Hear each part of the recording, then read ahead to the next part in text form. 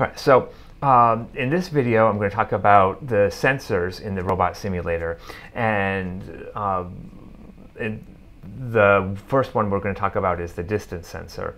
And if you haven't seen the first part of this video where we constructed this robot, please make sure to go back and do that.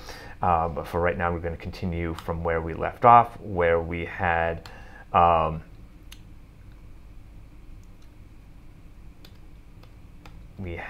a robot where we had built it up, connected two boxes, and made a disk. And this is using the Robot Sim 373 simulation. See the previous video for installation instructions. Okay, so I'm going to go back to all positive forces here. Rerun this so that way I can see this going. I can stop the simulation at any time.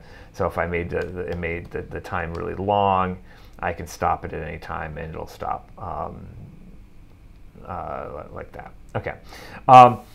So every single piece has sensors to it. So the blocks, each individual block, the disks, they all have sensors to them, and they will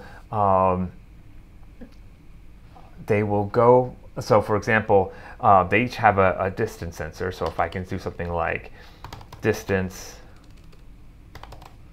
is equal to robot center read distance.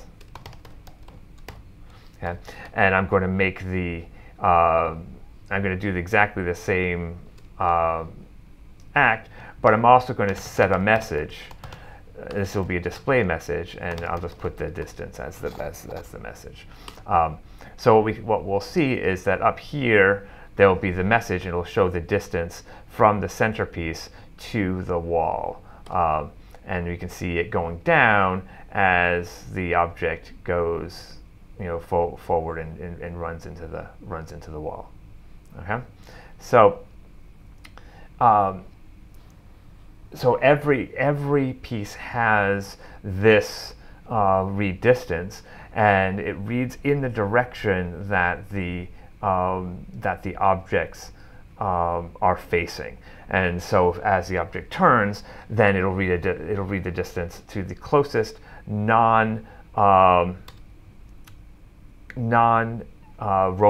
object. So for instance, this center piece, if it was angled, say, to the left a little bit, and there was this block here, it would not see this block. It would only see non-robot objects, so like the wall on the outside. Okay, so we can use this to change the behavior. So for instance, if the distance is greater than 10, so it's far away from the wall, I'm going to go towards the wall. Otherwise, I'm going to go backwards. So I'll just reverse this. Okay, and then when I run, you can see as it going down, once it gets below 10, it starts going backwards, and then it goes forwards, and then it goes backwards, and so on.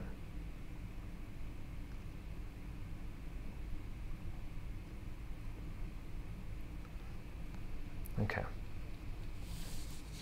All right, so what would happen if we had an object, in between? So let's say I'm going to make a box that is connected to the environment, it's not connected to the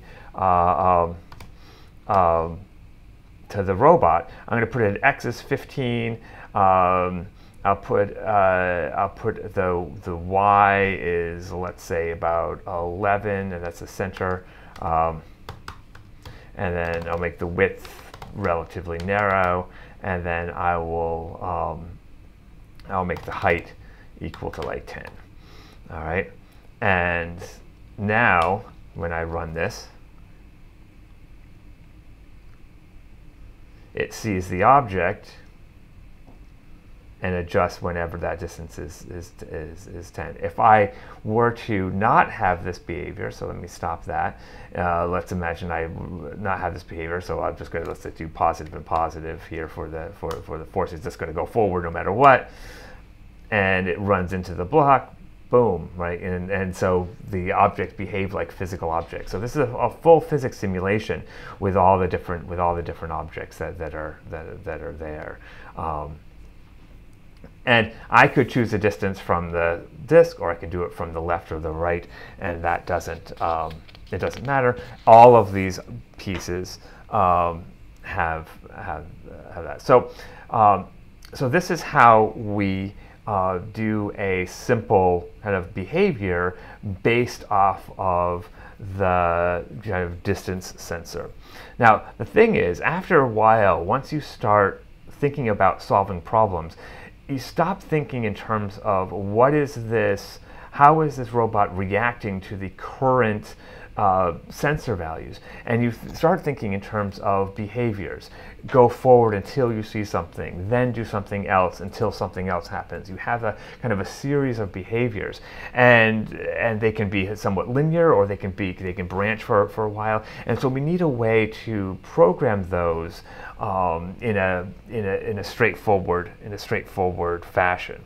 So to show that, I'm going to start a new notebook and do the same simulation, but I'm going to break up this act function into pieces, and just to show how it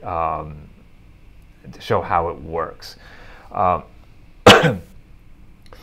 So let me go over here.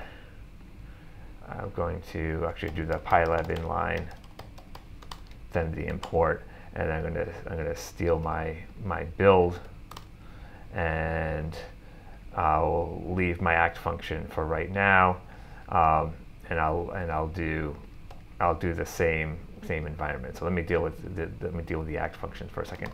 So let's say I have a series of functions. Okay, the act functions all have the same thing, and I can say something like, I'm going to make this is just for testing, right? So I'm going to make the message, this is called Act 1, and so in Act 1, and then if the time is greater than 5, I'm going to return true. Okay. And I'm going to do an Act 2, and I'm going to do an Act 3. So let's imagine I have 3 different actions. It could be like forward, backwards, whatever. And then I have these different things. And then instead of having an act function, I can make a list of act functions. Let me make sure I've actually executed these guys. Let me make sure I've executed these guys. Okay. And then I go here. The robot's not going to move at all. I've not given any forces, but we can see what happens with the act function. So every 5 seconds, it clicks to the next action. And so what's happening here is, with this kind of list of actions, it does this action for a while until that function returns true, then it does this one until it turns true, and then it does this one until it returns true. And so it's calling like Act 1 many times every millisecond until it returns true, and in this case, it's checking the time. When it clicks from one action to another, it resets the time. So the environment time will keep going, but the individual behavior time, that will be set at 0 each time. So I can just check to see, if time t equals greater than 5, that's when this act function started. All right. So if I want to use this idea and I want to rewrite the kind of distance sensor example in terms of behaviors, how would I do that? So I'm going to keep the same build functions. I'm just going to redo the act functions, and I'm going to redo this list. So that's the case. So I can do something like, forward he robot, and this will be robot left dot f is equal to 0.1, and then right is 0.1, and this acts like a light switch, so it just turns them on, and until something changes those, they will stay the same. So I can return true immediately because it's just setting things to be forward. All right, and I can do a similar one for backward. So I can just copy and paste, do backward, do negative 0.1, do negative 0.1, and so on. And then now I can do something like until close. Okay, so basically I want this thing to only return true when things are close. So I can say distance equals robot center dot distance, read distance. Yeah. All right, and then if the distance is less than 10, then I'm going to return true. Okay, and then I can do a similar one for until far. All right, and it only returns true if it's greater than 10. So it's the same idea. Now we go back to our behaviors, kind of essentially go to our environment, and everything is the same. But basically I want to do forward until close, and then I want to go backward until far.